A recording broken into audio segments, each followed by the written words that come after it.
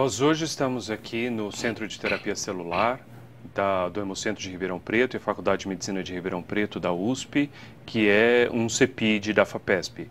E temos o prazer de contarmos com a presença dos membros do Conselho Consultivo Internacional do CTC, o Centro de Terapia Celular, professor Hans Kolb e a professora Nancy Berliner. O professor Hans Kolb é da Universidade de Munique, da Alemanha, e a professora Nancy Berliner do Hospital Brigham and Women's, da Universidade de Harvard.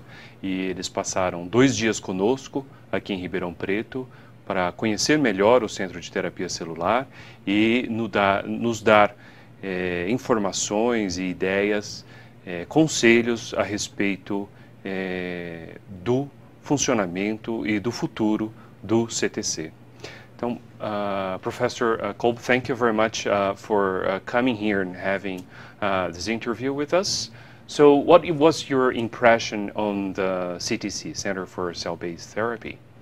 Well, I'm very impressed because there is a unique setup of a large institute, Hemocentrum, which is not only science, it's also practical, you know, it's blood transfusion and production of cells, and an excellent clinic hospital to use these cells to cure patients or treat diseases. Mm-hmm.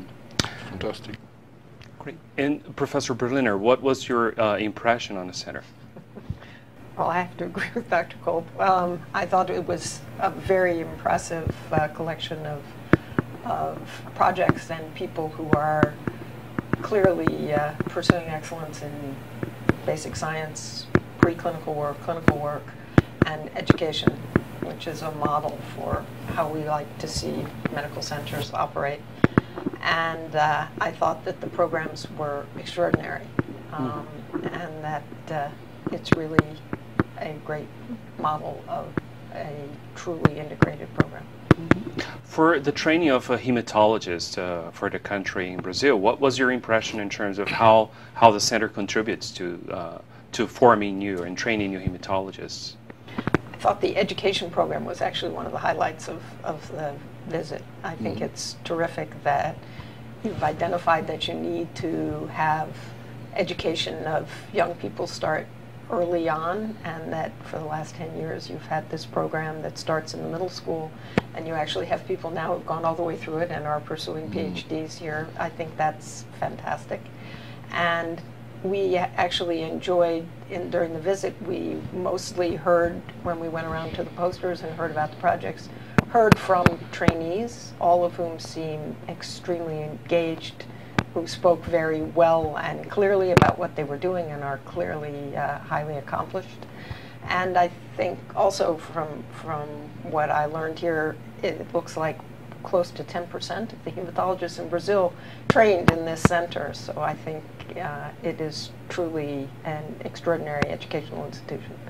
Okay. And Professor Kolb, what do you think is the impact of the bone marrow transplant unit in terms of new therapies and contributing to transplant in the country? Well, there are several topics which are new and which are introduced in this center, and I can only spell out of the diabetes program, of the program with systemic sclerosis for autoimmune diseases, but also for sickle cell anemia. And I think it's a great success to have now the possibility to treat these patients from very, very bad diseases and cure them and get them off to the pain and all the problems of sickle cell disease.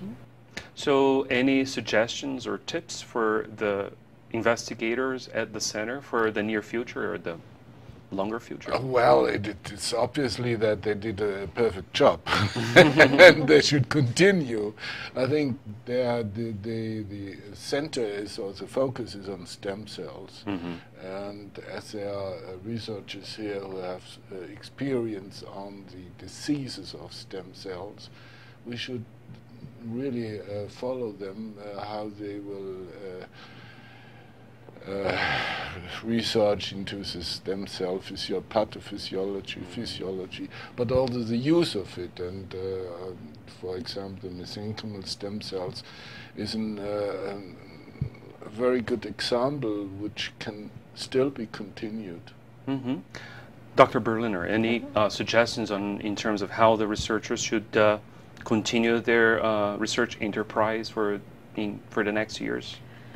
Well, I actually, I don't have any overarching recommendations. I was struck by the fact that it appears to be a very collaborative and collegial scientific enterprise. There are always minor tweaks that you can suggest for one project or another, but I think mostly the concentration should be on expanding the degree to which the projects feed on one another and the interactions between collaborating PIs can improve the rate at which progress is made. Okay. Well, thank you both very much for first coming here and second for this interview. Our pleasure.